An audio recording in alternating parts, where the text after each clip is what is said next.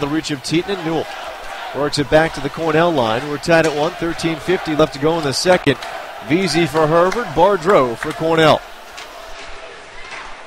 Moy has it for the Crimson. Gets it to center ice where Bliss gloves it down. Sends in HIlbrich, drop pass Tschantz. Back for HIlbrich, and he scores!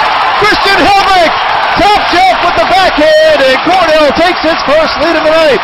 Beautiful backhand by HIlbrich to beat McCall at top shelf, but it was a prettier pass by Dwyer and Tschantz as they were coming into the zone. Did a nice job of just laying it behind the... And HIlbrich was able to skate onto it, and just a nice goal scorer's goal right there. HIlbrich's team leading 6th of the season. Time of that goal coming at 6:23. And so 2 Cornell goals in a minute 55.